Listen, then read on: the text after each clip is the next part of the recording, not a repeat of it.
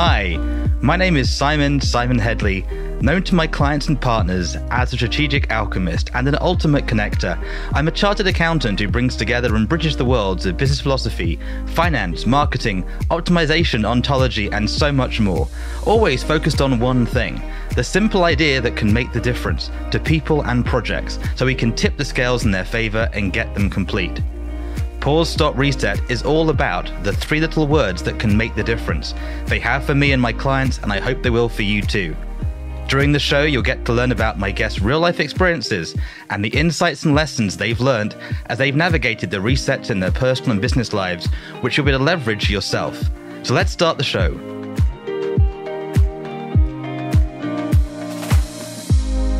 Hello, I'm Simon Headley, and welcome to this episode of Pause, Stop, Reset. Today, my guest is a long-standing friend and inspiration, the one and only Lee Richter. To be honest, I'm not sure how best to explain who Lee is. Yes, she's an ultimate connector and one of the smartest and really most heartfelt business minds you'll ever meet. She runs 9 companies, invests in more than 30 of them, generating over $100 million in revenue. And she works with expert business leaders running multi-million-dollar companies, but much more than that. She's an incredible human being. I think without further ado, Lee, welcome to the show. Why, thank you so much. I'm so happy to be here. Well, I'm glad to have you. I know you've been running around the world. And so this is a very short taste of Lee, and you can find more about, we'll touch on how you know it later on the show. So for people that may not know you yet or haven't kept up with your resets, Lee, who are you and what are you focused on today?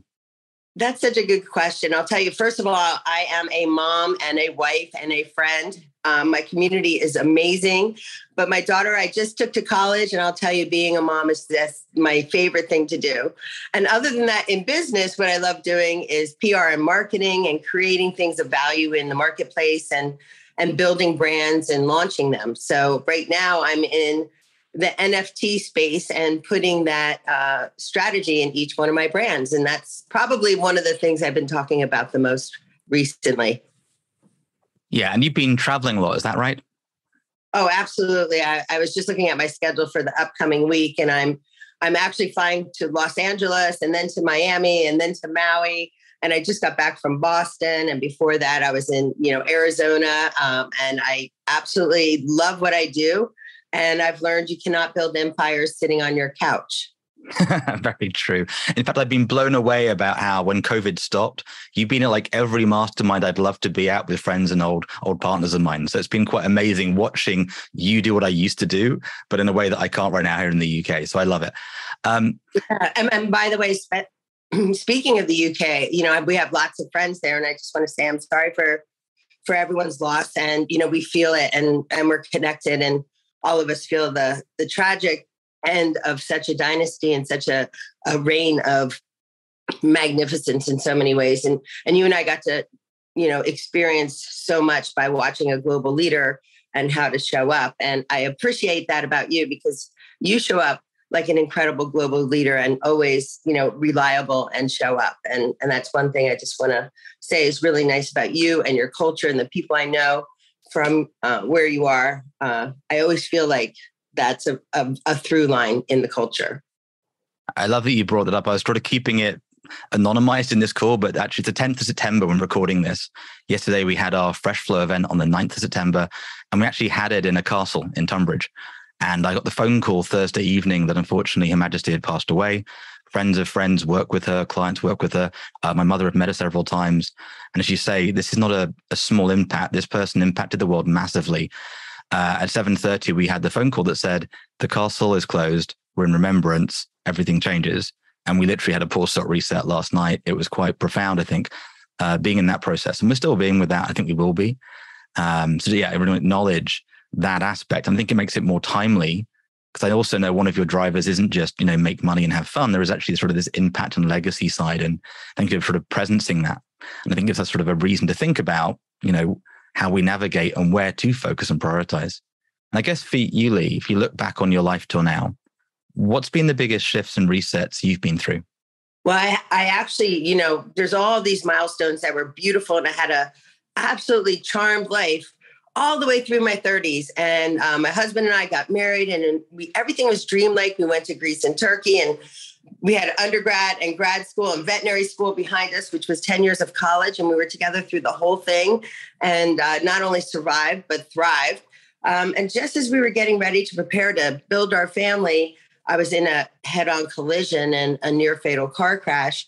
And it took me nearly a year to walk again. And in the initial first or second day after the car crash, while I was still in a coma and on a ventilator and in ICU, they were telling my husband I had a 7% chance to live. And so I fought so hard to get my life back, right? And after that year, looking back, I mean, what miracles both of us went through. He learned holistic medicine, which actually has helped his career tremendously. But I also learned really how to appreciate the heart and the soul in the people around me and myself as well. And through this near-death experience, all these other opportunities have arisen because how focused I am on really living my best life and how every day is such a gift. And that's why even the passing of the Queen, I take it personally because I know what a rite of passage it is. But I look at her and I look at her as a global leader. And I think, wow, the things that she had to be through in the public eye, both positive and negative, what was it like for her personally to celebrate that moment or just be in that moment? And so she was a really big guide for me. And then I think about my biggest impact is how can I be that guide for others? How do I take someone like that who's shown me ways to look at things that are in a positive, forward-thinking light? How do I take that and multiply it in my world with my daughter, with my family, with my friends, with my community? And now, through these campaigns we're doing with NFTs, the reason I love it so much is because I see the opportunity for making the most meaningful communities ever. And that's what I'm seeing in my communities that have already turned into private DAOs, with just a few hundred or few thousand people involved. What I see is it's so much more meaningful because we either have a topic or a group or an idea that we rally around and we move in the same direction together, and we own the content and we own the IP. And it's just such a different way of looking at things. And it comes back to connection. How do you create meaningful connections? And I think you and I are demonstrating it even through our own relationship, right? We have relationships through other contexts as well, like people we look up to, other global leaders. And what we're saying is, wow, I see you. I want to lift you just like you do in the world. And I love that you want to lift me just like I do for people in the world. This is why we love Lee. But one of the problems, Lee, I could do the next 2 hours like responding to what you said and just thank you. Because one of the challenges, I think, especially here in the UK, there aren't many yous. Does that make sense? And one of my biggest frustrations is both that the show is going on a different tangent. It's a whole new show, pause, stop, reset, brand new year. Enjoy. Usually, Lee, it's very like, these are the 10 questions, we follow that. We're going off script, but hey, we can. We're enjoying it. It's easy. It's fun. Having some flow. So one of the biggest challenges I've seen in the world talk about how women are weak. They can't build businesses. They're not strong people. And I sit there going, have you ever met a British woman? Like, we've got a British queen. She's awesome. Sadly, that's changed today, but like, it doesn't. We've had British queens for thousands of years. My mother is formidable. You're formidable, but not like in a scary, it's a different energy, right? And that is what the world needs. So part of the irony, and I love you sharing a bit about my background, but what I've been really passionate about is helping the right people go to the front. And one of the challenges often, like with the Queen passing, it's the impact on those people that who they've been for her will never, ever get acknowledged. I want to add something to that because I've been investigating this for years. Is that okay if I add a little bit? You are in charge of my universe. Go ahead. Okay. So here, I was in finance for 14 years first. I worked at Merrill Lynch. I worked in Wilmington, Delaware, which is a place where a lot of companies, especially back then, were coming to be incorporated because of the banking laws that were very favorable for business owners. And so I read a lot of business plans. I met a lot of CEOs. I met a lot of leaders. And then I was promoted to Washington, D.C. And then in the Washington, D.C. office, there were 103 brokers and only 3 were women. And I was definitely outnumbered in a lot of my conversations or meetings or anything that we were doing, even demonstrations. And my name is actually Linda Lee, and I go by Lee because of that position, because it was more strategic for me to be Lee. At the time, I was Lee Taylor. It was before my husband and I got married. I was Lee Taylor. It was easier for me to be that because people would assume I was a man when they received my letter or some correspondence. And when they came in, they'd be surprised, but then we'd work together and then they'd see, wait, I have a better track record than most of the men maybe all the men in the office at some times. I had a better track record because of the way I paid attention to details and the way I do business, which is a heart-based business. And over time, my manager would pay me extra to set up the new brokers for success when they came in. Like, here's how to follow up. Here's how to use your right words to get a positive impact or leave a positive impact. And those things happened over time. Like, I was seen for my genius over time, but I had to stand up and kind of yell it from the rafters a little bit and knock them over the head and say, like, wait a second, don't overlook this. This is important. But over time, I made my own way and they trusted me. But the thing is, I've learned from Dan Sullivan since then that a big piece of what happens with women is they create their own glass ceiling in their own head. And they either say, I'm going to go through this or I'm not. I'm going to stand up for myself or I'm not. I'm going to have a voice or I'm not. But actions speak louder than words. And through our actions, we can create an opportunity for storytelling and sharing that. And we can create an opportunity for multiplying it. It's really up to us in our head to be determined to do it. So I don't let people stand in my way and tell me I can't do something. I just do it. I don't ask for permission. And that what goes all the way back to my 20s at Merrill Lynch is I showed up differently than the other Lindas in the office. Did I show up the way I wanted to? Not always, but I showed up how to play in a sandbox and get ahead. They made the rules of the sandbox. I started by playing in the rules, but then I created my rules that were even better. And they started joining my rules. They started coming over and doing things I said, but I had to stick with it, be consistent and stand up for myself. You're right. But I think everyone has the opportunity to do it. They just choose whether they want to or not, whether they're so passionate about it or not. If they're so passionate about it, they're not going to let anybody shut them down. And I am in rooms with other CEOs and other women just like that. And yes, we do say we're few and far between, but we don't think we have to be. We think there's room for a lot of us. It's just up to women to stand up and make a difference and say, wait a second. We do have power of numbers. We can have, instead of the all boys club, let's have a girls club. We can do that. They just don't do it the same. And part of it is we're committed to families. Part of it is we let men lead us in our lives at home. There are situations where the women are like, I do what my husband says to do. That's their choice. That is their choice. A lot of times I'm seeing their daughters, though, say, I'm not doing that. I'm picking my own choice right now. And I'm seeing at my daughter's school, she's at Northeastern in Boston, and I'm seeing like they have a voice. They've chosen to be there to make an impact. And I'm excited to watch this next generation not follow the rules like they've been in the past. And that's one of the things I'm excited about in Web3, because those communities, we make our own rules. We get to set it up the way we want. I'm in a thing called the Affiliate DAO, and it's Web3 and Web2 marketers coming together. And I'm seeing the negotiations and the conversations leading to, wait a second, we get to create this and share in the IP and the wealth together. And there's women in this group that are standing up for themselves in a bigger way than I've ever seen. And the way they're blossoming, I hope it creates a light for others to follow. So I think you and I have the opportunity to be on the sidelines right now and really watch women emerging at a different rate in Web3. And I'm welcoming them. And hopefully I'm being a model for some of them to see, wait, I can do this too. And that's really my dream, is that equality happens across all lines and we really are all the same. And ironically, there's an NFT drop called We Are the Same, like we are the same, just to state that, like, wait a second, in this world, we get to all be equal and the same. No matter where you're from, no matter your equality, your economics, your religion, it doesn't matter. We can be in this journey together if we choose to. Thank you. Lee, would it be helpful for me to sort of take off my mask for a minute and be a bit real with you? Yeah. Yes. You've known me now for more than a decade, right? Yes. Okay. So a couple of things. You and I have had, it's called extreme experiences in our life. I actually saw my father die when I was 2. My mother caught polio when she was a very young girl and has a disabled, paralyzed left leg. Those things most don't know about me. My Tai Chi teacher was Catherine Allen. She passed away stage 4 cancer. She threw me around like a rag doll when I was like 16, already a front row prop at Tunbridge School. I'm aware, and I've done the maths and worked with incredible women and billionaires around the world. There's a potential to have literally 1 billion female billionaires, and that's been the case for over 10 years now.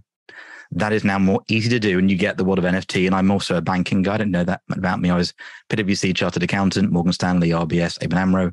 I ran over 1.2 billion euros of ETFs across exchanges when I was in ABN AMRO as an investment manager, and I could carry on. That's real. Yeah, real, right?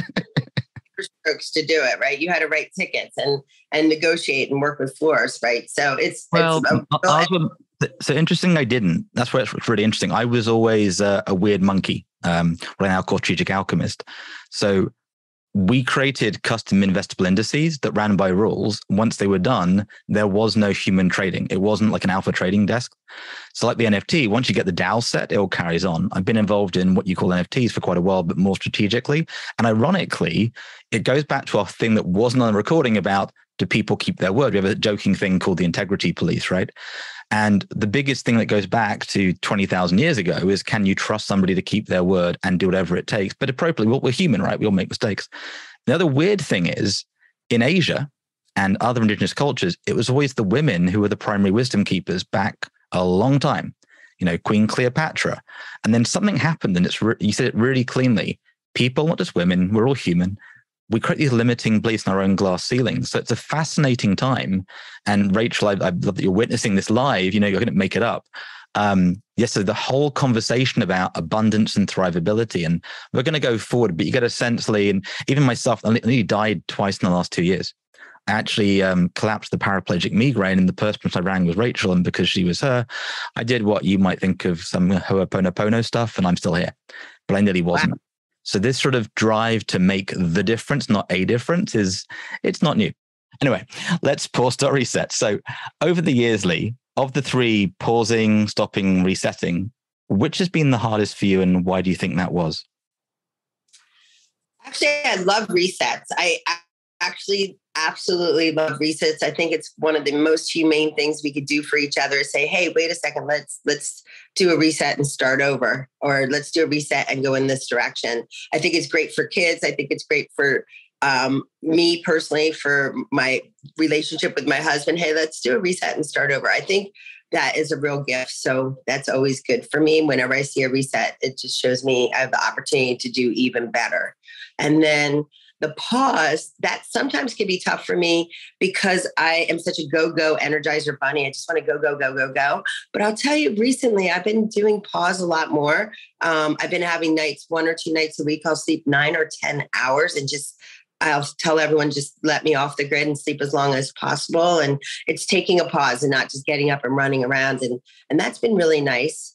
And the stop, I actually recently had some stops, even having to let some team members go and just saying, this isn't working. It's not a pause or a reset. It's a clear stop. And it's emotional for me sometimes that when I'm in the motion of something or somebody else is included or their life might change in a way that is not the way they expected. Sometimes that can be really, really hard. So I'd say the stops are the hardest. I just went through 3 of them in August where we're going in Web3.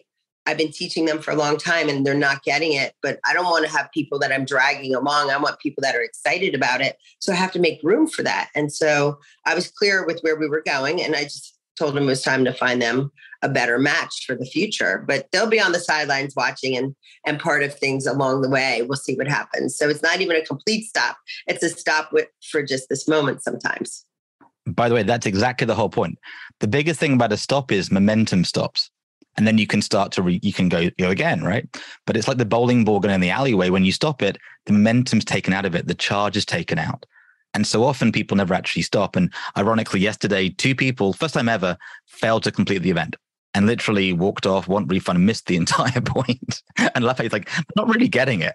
4 hours later, others are having these giant breakthroughs. This is amazing. Missing, like they just missed the whole point of the show, missed what's going on. And the same with like Rachel's been our business. There's a client who sort of was stopping. And the irony is it's an upgrade process sometimes. And nothing's wrong. What I love about how you're sharing, and hopefully you can hear, and I hear it, Lee, there isn't like anger when you're talking about what you're talking about. You're just doing what's right for you and being real. And people aren't used to the real. Is that your experience? It can be. I think what it is you're right. Like, because of having a near-death experience and every day being so special, I'm also looking into my future. Like, what legacy am I leaving? What impact am I making? And sometimes when I look there, I'm seeing the momentum's either, yes, it's full on going in the right direction, or it is time for how can we do even better? And I don't look at it like we're doing something wrong, because we're always learning, we're always connecting, we're always building something of value. But sometimes it's like, wait a second, where can I spend my time where it could be even more useful or more impactful? And that's the big piece. And that's sometimes when we do have to look at the momentum of something and say, okay, on a scale of 1 to 10, I love doing this. It's a 10. On a scale of 1 to 10, this is a 5. Maybe I eliminate the 5 so I have more room for the 10. And that I do on a regular basis. I guess basically, I want to say monthly, but it's running through my head all the time. I just make firm decisions monthly because those are payroll cycles. And I'm also looking for the best investment of our time and energy with team. Love it. And by the way, if you're listening, this is Lee Richter. We'll show you how to get hold of it. GoAskLee.com is probably the best site for you, Lee. Is that right? GoAskLee.com, Lee. You got it. GoAskLee.com. Lee Richter wasn't available the time I wanted to buy my URL like 12 years ago. Okay. And I was in communities where everyone was saying, go ask Lee. And then they're like, you should name that your brand. And we did for fun in the beginning, but it's just stuck and it's fun and people remember it. And we've been able to build on it. And people and I, we get to laugh about it too, because it is true. Yeah. People ask a lot of questions. Yeah, I gave somebody the card yesterday and they're like, there's no details on it. It's like, it's got my name. Once you know my name, I'm the easiest person to get hold of. Like, you can't not find me. Like, and I'm completely with you. We have one called Just Ask Simon. Unfortunately, I get people asking me questions. That doesn't mean they want to pay me. So it's like, ask Simon. And I think go, ask Lee. Go ask Lee. Somebody asked me on the airplane for my business card. I'm like, I'm in Web3. I don't need to carry business cards anymore. Yeah, no, I get it completely. I've got one thing we wouldn't normally do, but just because I can get a sense it's useful. One thing I found coaching working entrepreneurs, I'm doing it like over 2 decades, and you've massively done that stuff. You and I know on that entrepreneur's adventure, on the entrepreneur's journey, there's going to be a day where like there's a big loss, right? It's predictable. Shouldn't be, but things happen. Like yesterday's example, we had a beach house in Gambia, a war opened up in Gambia. Like, you can predict it, but you can't sometimes, right? Right. And what I've been struggling, it's been the biggest bit on that journey from like self-employed, never earning more than, $50K a year, to having their first 100K breakthrough, the first $1 million, whatever that is. And also the impact switch, right? That legacy impact. Mm-hmm. I can't always help them pull stop reset on the bad days. You know what I mean? Like, I've just lost everything. What would be your top tip, like, for them in those moments, like those dark night of the souls, the entrepreneur, when you want to like keep going, but you know what I'm saying? Yeah, well, if you've done it, you can do it again. That's the beauty of it. I mean, when we're watching some of the entrepreneurs out there, even on these TV shows where they take them back to zero and they have to figure it out, they can figure it out. They're taking billionaires and saying, go figure out how to make money. They can do it. If you've done it before, just do it again. If you haven't learned how to do it the proper way, find someone who does and model that.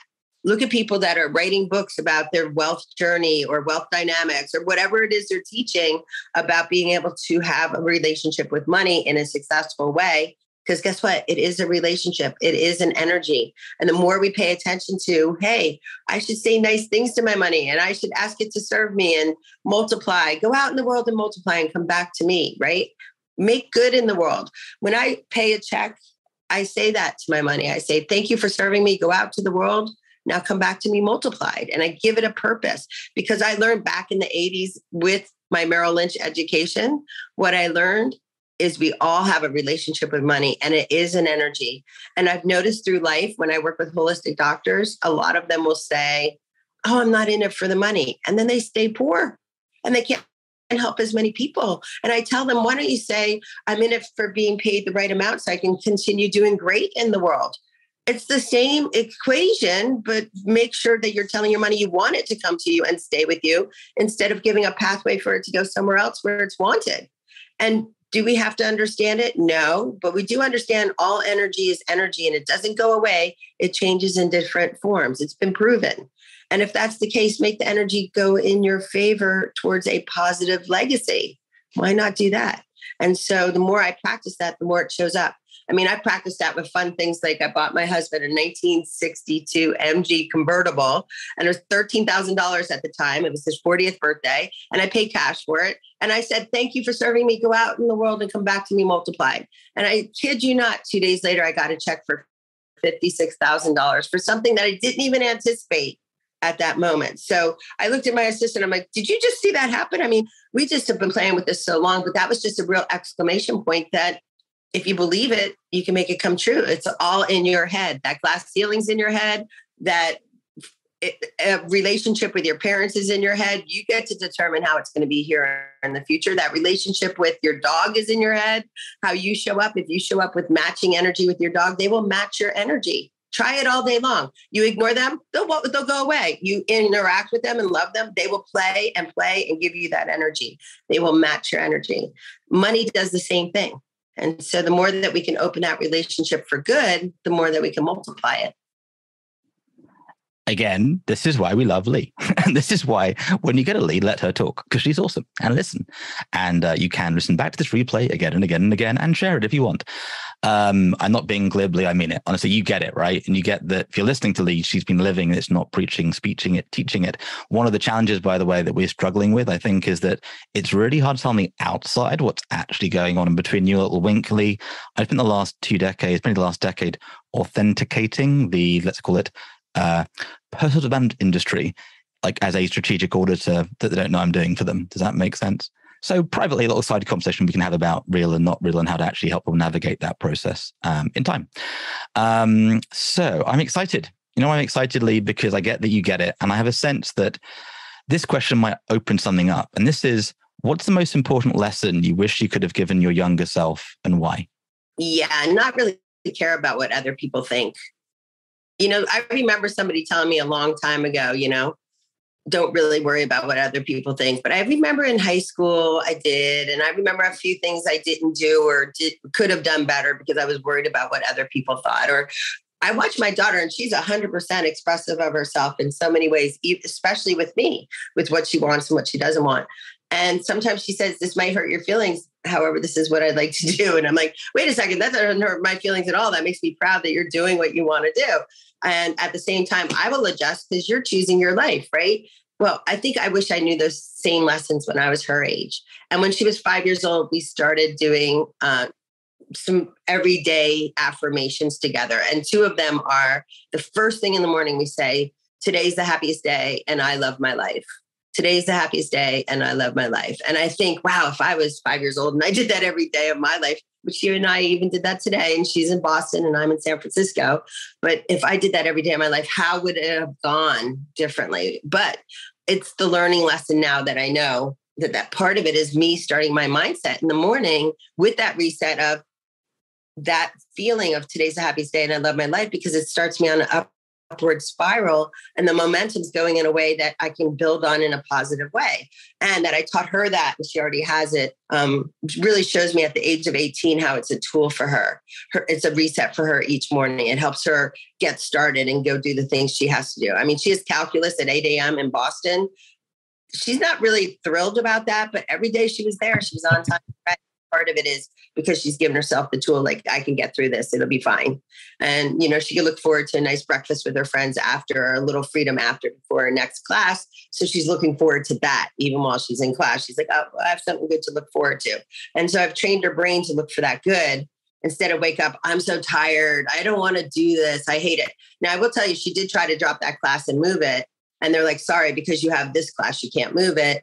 And she had to accept that. So I also saw her be resilient and not get her way in a class that we're paying a lot of money for. But, you know, she's like, okay, this is what I have to do now. So now, you know, she knows it's going to be a tough journey and she's looking for support. But instead of just giving up or complaining or blaming, she's looking for solutions. She asked my husband for some support this semester. She's like, I can't understand his accent, so I might have to record it and go over it. And instead of just giving up, being resilient, I think is the biggest key from that.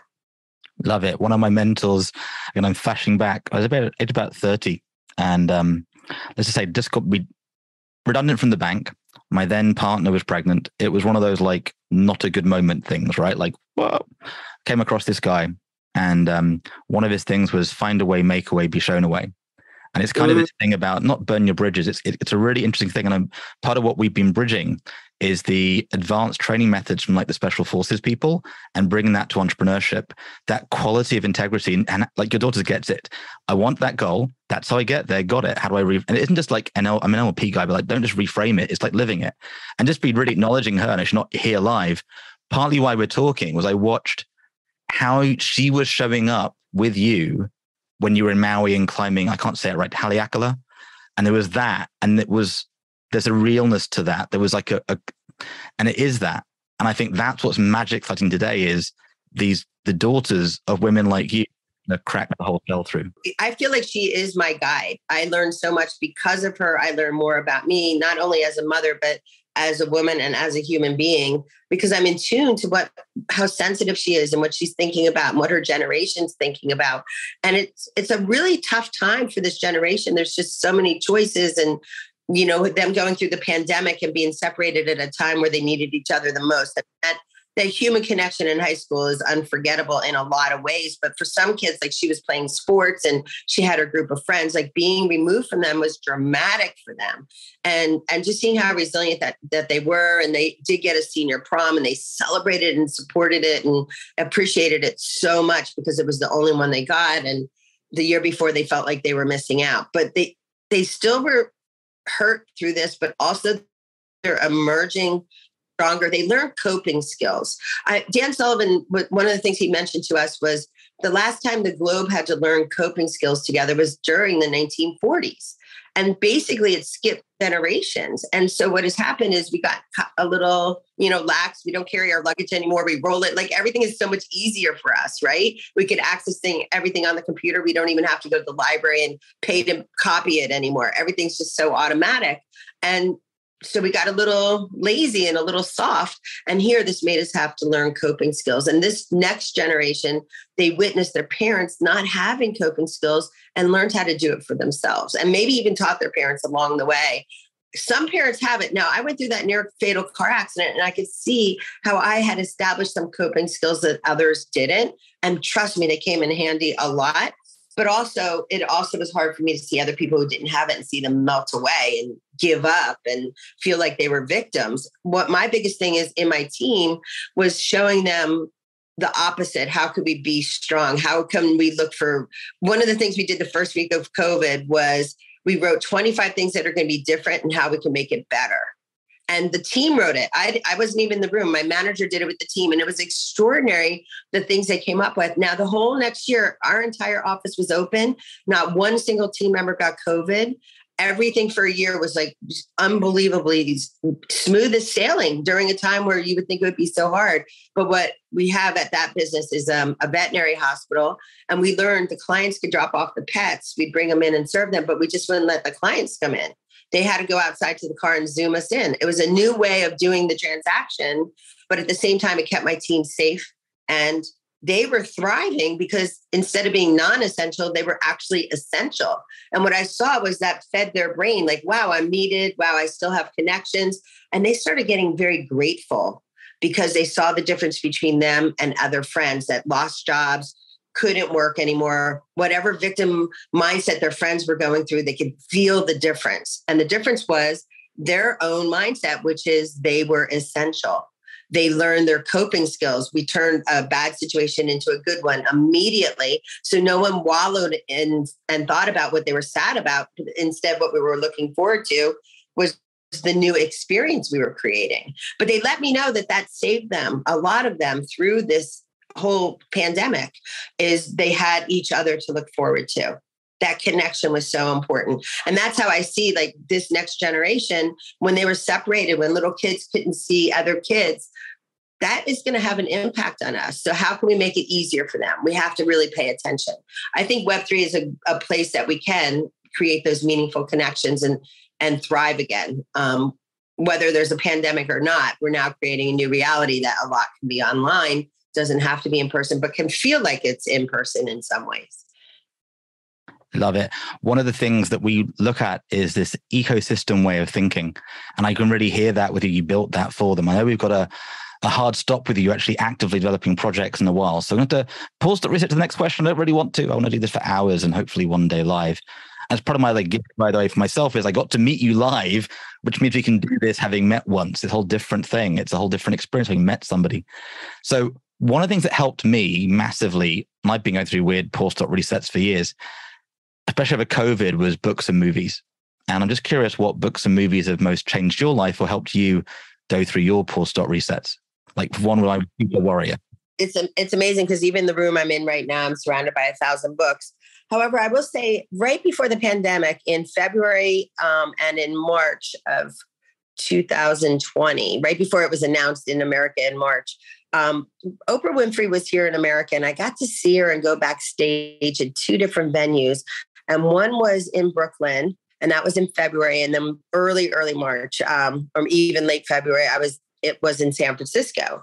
And when I was there, she handed me and signed 3 books. I was backstage with her and I read all 3 of them. And they normally wouldn't be books that I would say, but because they were her words, because she gave them to me directly, it's almost like our version of what the Queen would tell people. It's very interesting, a US version, right? So the first one is called What I Know for Sure, which I think is beautiful because she's met so many leaders, so many people. She spent time with the Queen. All of us have watched her interact with these global leaders, with our presidents. And then she writes What I Know for Sure. And she gives some really nice life lessons. And then she also gave me 2 other books, The Wisdom of Sundays and The Path Made Clear. And those 3 together, she gave them to me in Brooklyn. And by the time I saw her in San Francisco, I'd already read them. And I was able to interact with her and talk to her a little bit about a couple of the stories. And what I saw is that she really wants to impact for good and give people an opportunity to learn from her learning lessons, but also from her unique advantage perspective because of these connections. And so I like reading them because they're just real stories from real people. It's not just thinking of this is a president and this is Oprah, but these are just 2 people having a conversation and how they're sharing it with us. And I think that's really important. It's just like you and I right now. We didn't go on script like normal. We're just having a conversation because that's more our style together. And it's fun because then we just get to, let it flow outside. It's not predicted. It's not prescripted. It's not, written ahead of time. It's just, how we feel right now in this moment. And I think that's our best impact is we can have other people just shift a mindset 1% either more positive or more abundant or just more in their right best future self, then that's something it's worthwhile. But for me, I'm always working towards how can I be my best future self. And those books from Oprah, What I Know for Sure, The Wisdom of Sundays, and The Path Made Clear, some of those gave me ideas on how to be a better future self. And that's why I like them. I love it. I've not come across those yet. That's one of the I love about conversations like this. I did love, and I really want to underline that, it's learning from other people's learning lessons and their unique perspectives, especially when they're real. And as you know, it's interesting, this whole while Oprah isn't a queen of a physical nation, she has been a queen of a nation, own for years, right? It's a whole thing and helped others. One, right? Unlikely chosen one. And that's the thing that's so magical about it. In her mind, though, she always saw herself like this. Someone reminded me of a story that she said a long time ago, which was when her grandmother was talking to her when she was little, she said, when you're lucky, you'll be able to grow up and work for a white family. And she goes, Grandma, a white family is going to be working for me. She wouldn't even think about it or consider that was her path. She knew her path was a much greater substance and that she couldn't let her grandmother's limiting beliefs go into her head. She had to change it immediately so that she didn't take that into the future. That was somebody else's limiting belief and it definitely was not hers. I'm going to confess something. I was walking around Canary Wharf with my father, my stepfather, my father, Bill, and my mum. And we were talking about how, financial goals that people have, right? And we're talking about having the goal of making, $10K a month, $100K a month. And in his reality, that wasn't possible. Now, you and I have what? Because you and I know people that made £1 million an hour on stage, either a performer or somebody with an information product or an NFT. It's a whole different world. And it's mind-boggling about how we get not impacted by the people, but you sort of take that stuff on. And I hadn't heard that, ironically. I've had friends that work with Oprah, help produce her show, but never come across that thing you just shared. And that explains a lot in a way that's really relevant for the time we're in. I always believe, we're all human. I've been saying I'm humanese for quite some time, and it gets confusing, but like, we're all good people, right? Just be good.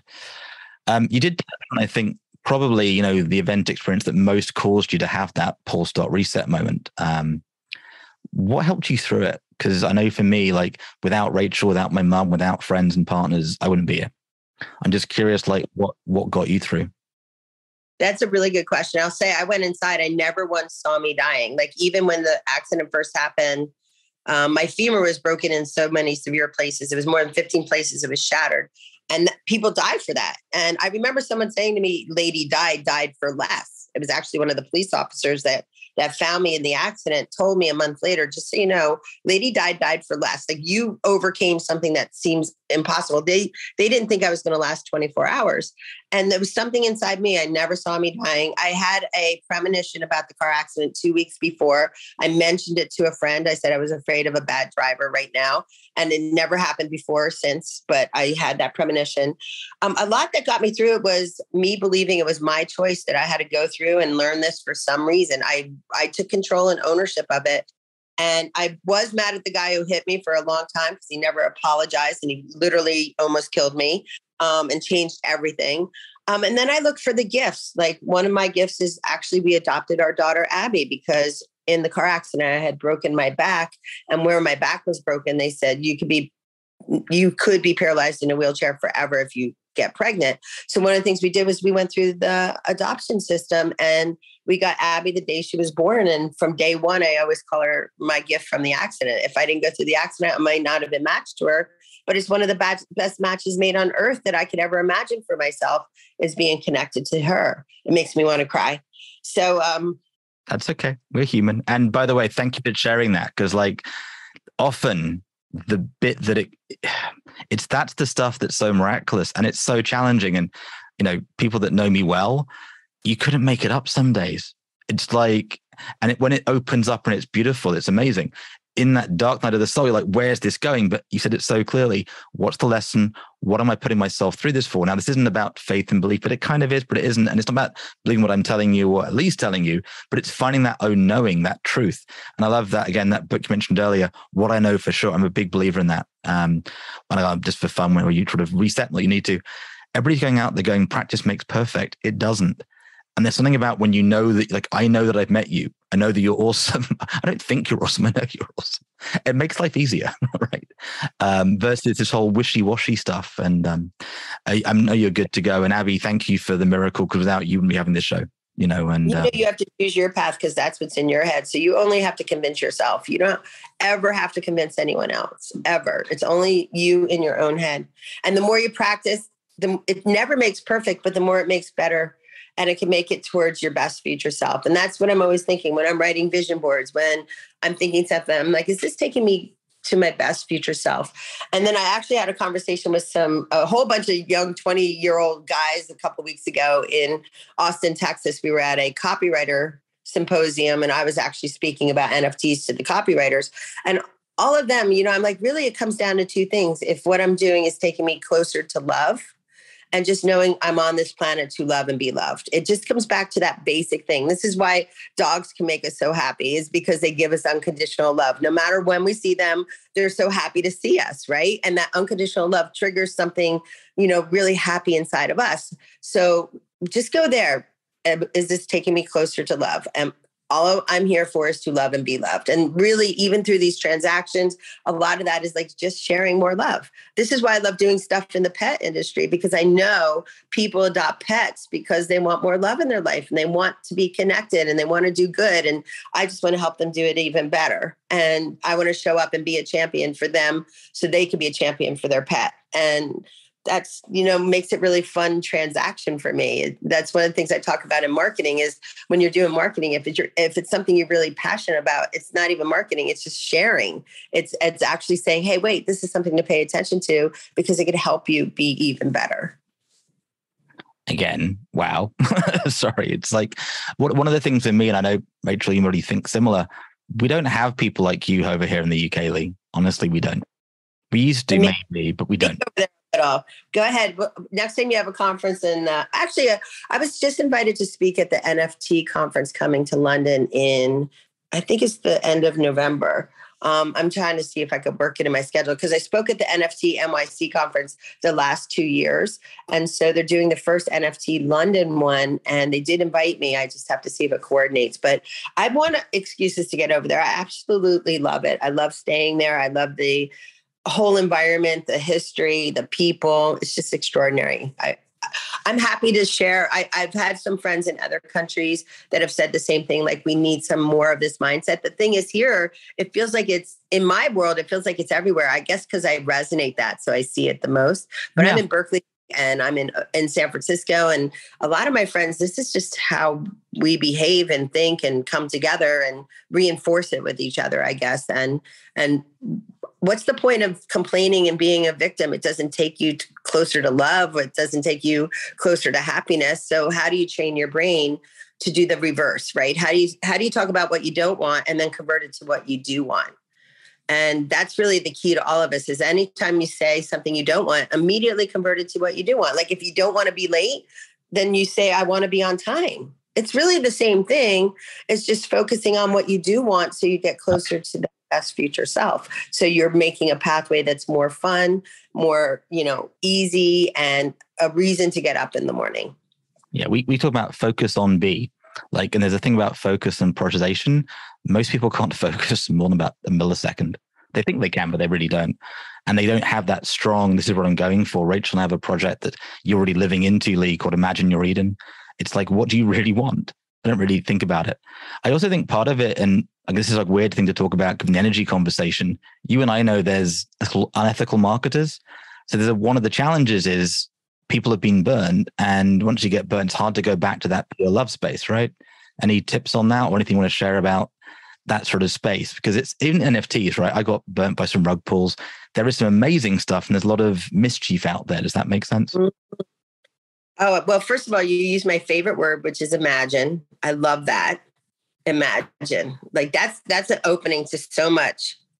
So you said in this too, like imagine creating an NFT portfolio that actually is profitable. Like you get to create it. And I don't actually look at NFTs as a lot of people do, which are investments. I actually look at them as tickets and access. So when I'm buying NFTs, I'm buying it for the smart contract and what I get behind it, access to a community, access to an event, access to exclusive VIP experience, whatever it is.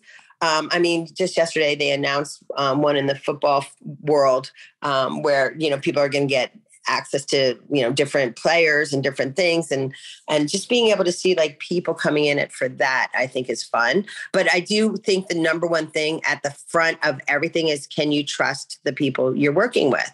If you hire a team to make a funnel for you, you want to talk to other people they've worked with, make sure you see the statistics. Everything in internet marketing has a dashboard and it has statistics of what's their open rate, their click-through rate, what's their advertising fees. You can get that kind of results from them and ask them for the statistics from other clients. And you could look at their campaigns online because they're all online.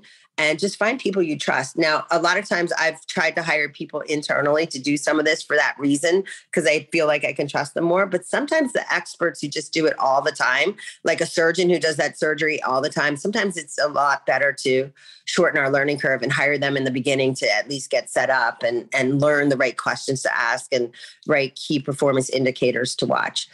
So sometimes it's trial and error.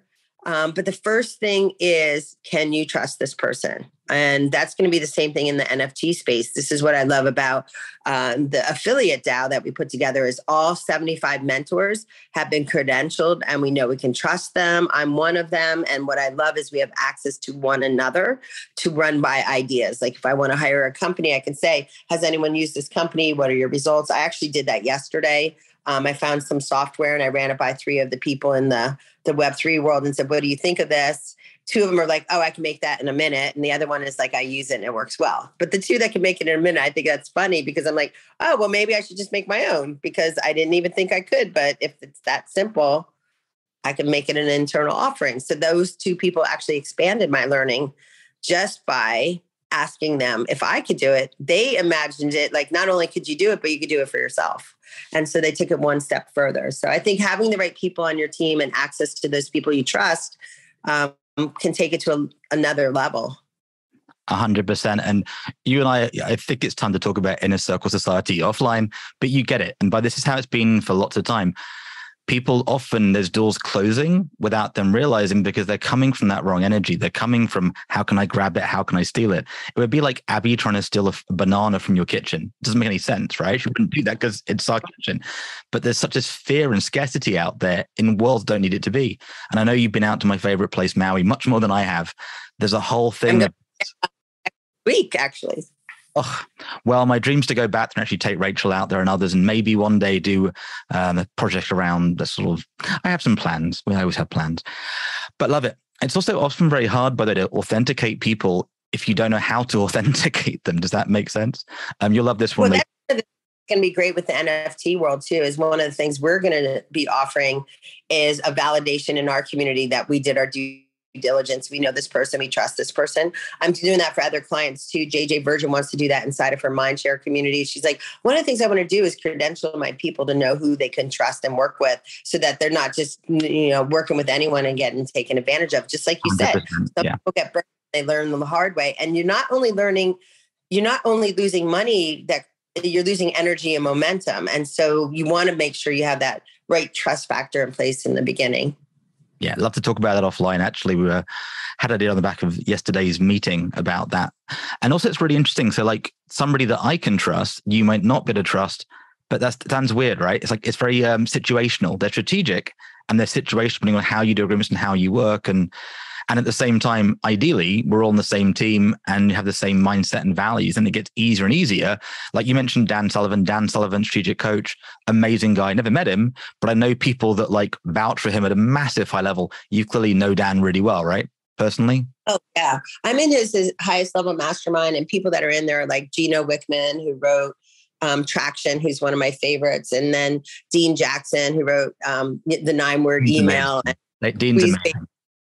And Joe Polish is in there. So we're all students together in there, and we grow together and we learn from one another. We pull the curtain back on, this is what's not working, I need help. And this is what's working. How do I amplify it or multiply it? Or one of the things, because we trust each other so much in that group, and we have a commitment to be together for 25 years. And a lot of them have been in Strategic Coach more than 20 years, but in our mastermind group, which is basically, it was called Game Changer. It's now called Free Zone Frontier. And what that means is we're creating things that don't exist yet, but how do we collaborate together because we trust each other so much? So when I'm looking to collaborate, that's my first place I go, is in that room, because I trust them 100%.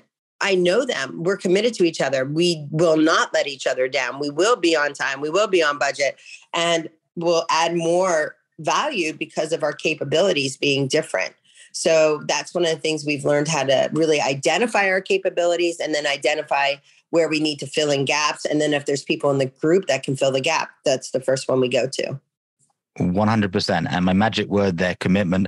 When you commit, the magic happens in ways you can't always predict on the outside. I committed 20 years ago plus to being a Tai Chi teacher, Tai Chi master. It's 24 years. I'm learning more in the last 2 weeks than the last 20 years. And because you're committed, but now you're at the highest level where the learning is so rich, and only a few handful of people learn at that level. How many people are committed to it to get to that level? It's a real separation of people at that level. Yeah. And sort of looping back to your earlier thing about Her Majesty and the Queen, there are people that have literally spent 50 years walking with her, right? They literally lie their lives down for her. They invested their lives. I'm not going to do the story justice. Do you know, I'm sure you know the story about the 3 stonemasons building a cathedral. You know that story? I don't think if I do, I'd rather hear it from you. I'll do the very quick version. Imagine, Queen Lee walks around the cathedral and you see 3 stonemasons, like physically building a cathedral, like in London, St. Paul's. One is like miserable, swearing, cursing, angry, upset, pissed off. It's all external, but like, no, they're upset. He's not happy. Like, what's going on? I hate my job. I'm belly scraping by. I hate this. The other one, he's sort of okay. He's not happy, but he's all right. And it's like, well, how come you're okay? It's like, well, I pay my bills. I've got a great friend and, I have a life and I can survive and it's okay. The next one is like beaming happy. Like, what's up with him? What is he taking? What's going on? That's just weird. And he's like, I'm building a cathedral for God. His context was completely different. Same work, same activity, different experience. Exactly. And it's his mindset when he got up that morning that he was doing something that was valuable and adding to the world. 100%. So we're wrapping up time shortly, but not forever. Again, Lee is easy to get hold of, but like, honestly, Lee, this is beyond what I expected. And it's good stuff. Like, I don't mean that like lightly. It's like 10 questions next time. I promise. Well, we've actually covered a few of them. Some of the people listening to this show, they're either going to be trying to make a shift of what's possible for their lives. Sometimes, as you and I know, it's because like it isn't working and they want to reset. And sometimes, like that great TV advert with Kobe, unfortunately not with us, success on success on success. They're doing great. They want it even better, right? There's like what more is out there. What's your biggest suggestion, biggest tip for somebody who's like, you know what, it's time for my reset. It's time for that shift. What would be your biggest tip for them?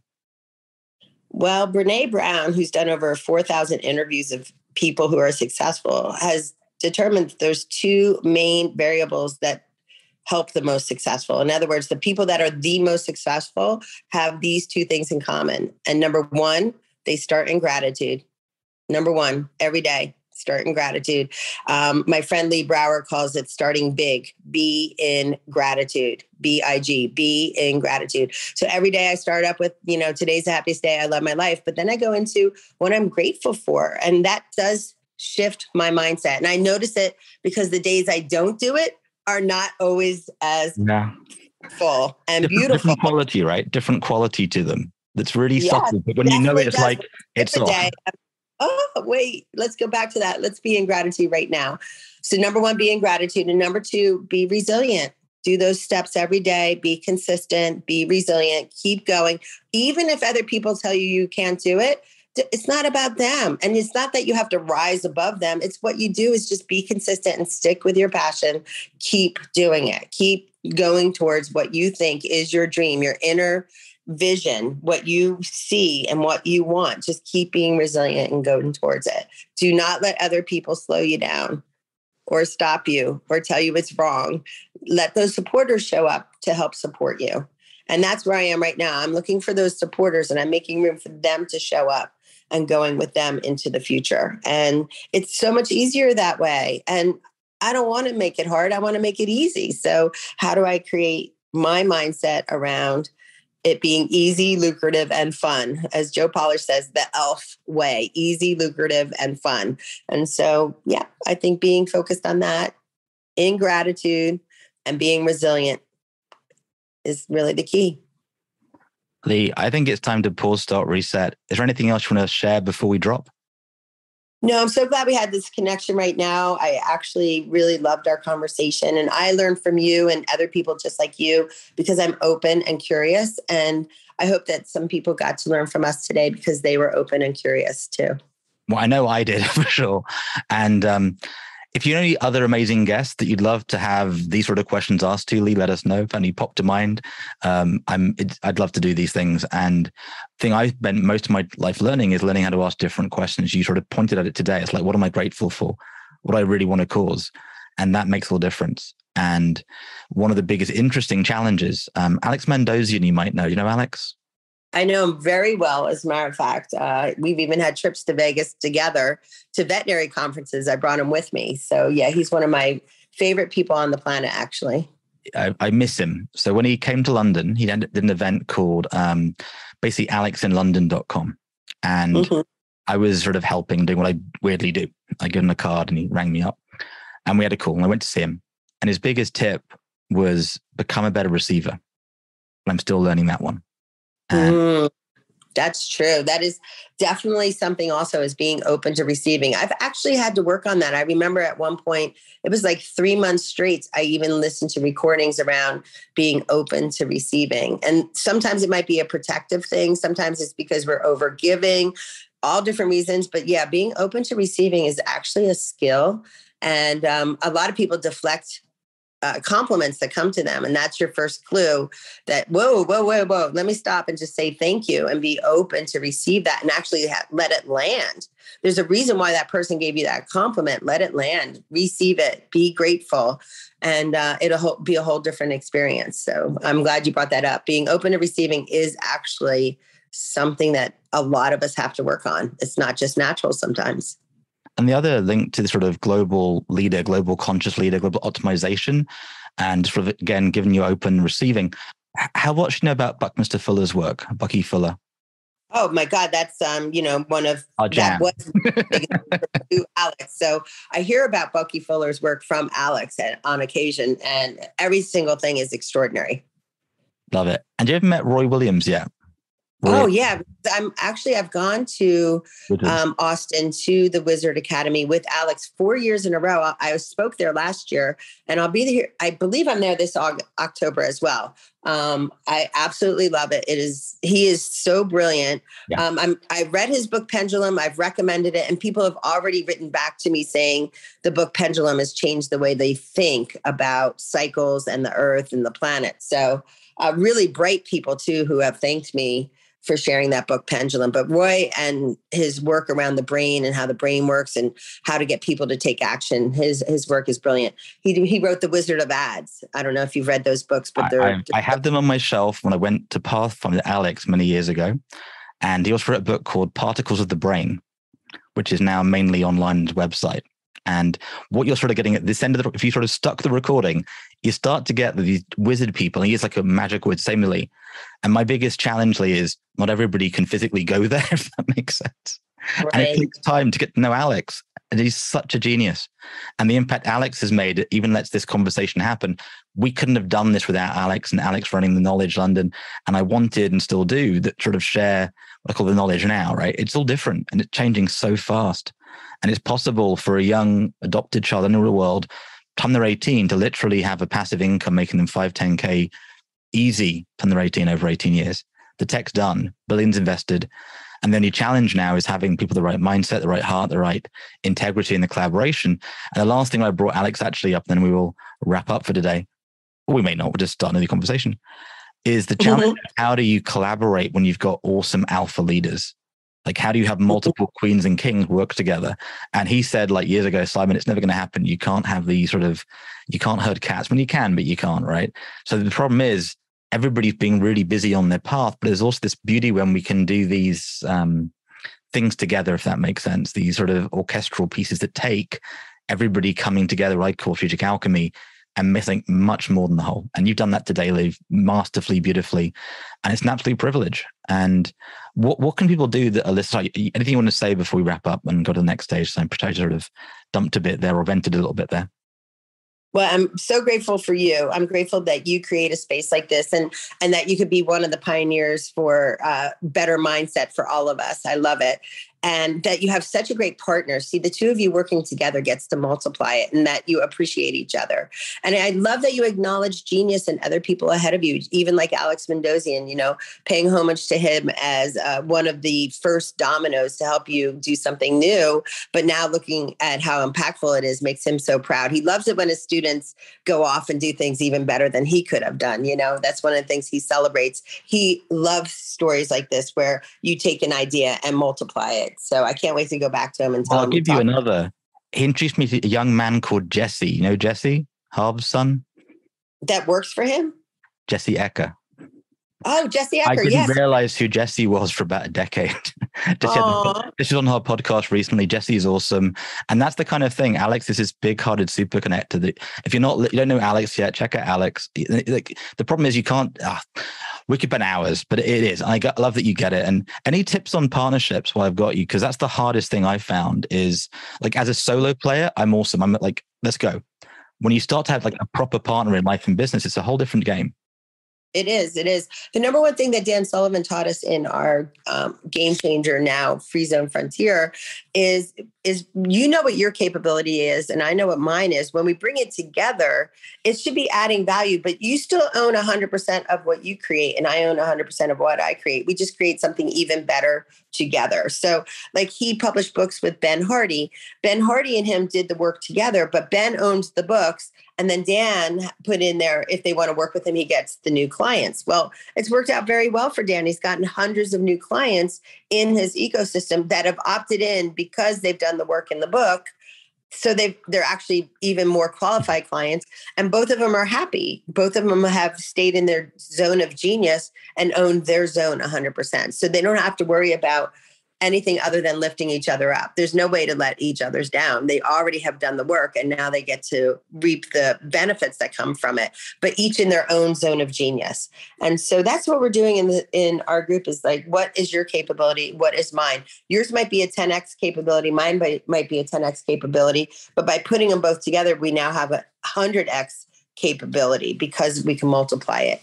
And so in my group, that's how I'm looking at things are what's your capability you can bring that's different than mine that we can add to mine and make it even better. And we can do it together and do it in a way that is easy, lucrative, and fun, right? It has to go through that Joe polished, easy, lucrative, and fun way because otherwise, why are we doing it? 100%. Lee, you get the win-win-win game. You are a true catalyst. You tip the scales, strategic alchemy partner. Thank you. Obviously, people want to find out. I'm going to assume. I like to say no assumptions. If you want to learn more about you, engage with you, or do things that will benefit what you're up to in the world, what's the best way for them to do that apart from checking out goasklee.com? Yeah, goasklee.com is our main place that a lot of our stuff is housed, including our NFTs, how to get in the NFT course and how to get started, or how to sign up for NFT news. We do an NFT daily news. All of that is in my goasklee.com. We love it that people can go there, see what's new, and we'll keep adding to it. When I'm speaking, we'll mention that. I'm going to the Emmys on Monday, so my team is writing up stuff about like who are people voting for at the Emmys, so I can represent there and cheer them on. And so we pretty much put the updates all there, so they can find me there. Thank you so much. And Lee, thank you to you. Thank you to your partner. Thank you to Abby. Thank you to your whole team, because honestly, this is breathtaking. And I know what you've been doing more than you realize. Like the ripples you leave are tremendous. And you've impacted millions of lives, if not much more than that already. So thank you so much, Lee, for being with us today for Pause Stop Reset. I really do appreciate who you are and who you're being with on the show and the stand you are. I personally found most valuable the reminder of like just, the Oprah stuff about, what I know for sure and the path made clear. And more than that, just the gratitude, the clarity, and not being beaten down when other people don't get it, which I think is really easy to do as an entrepreneur when you're not fully understood, especially when you're ahead of the curve with marketing and business and ideas. And also just go ahead, sorry. Well, thanks for noticing. Thanks for being a champion out there. Part of it is what we said earlier. If you're on the same frequency, you can see it. And because you are that's why you can see it in me. And I appreciate that. Always did from day one. Absolutely. So look, if you've enjoyed the show, head to Apple Podcasts, make sure to subscribe, give us 5 stars, make a comment what you've heard, and take action on that Lee has shared today, because it's the action, as Lee said earlier, that makes all the difference. Find more resources, information at pause.reset.com. And Lee, the last word is yours. Imagine. Love it. Good night. Once again, I'm Simon Headley. Thank you for listening to this episode of Pause Stop Reset, which is brought to you by the team at simonx.com and published by thesimpleidea.com. So you get maximum value and to access all the bonuses and gifts, make sure to head to pause.reset.com, register and explore the portal. And if you're looking for great people, check out onesmartnetwork.com. If you've enjoyed the show, do give us a positive review, subscribe, and share this episode with friends. I can't wait to share our next episode with you. Till then, remember you can always choose to pause, stop, reset.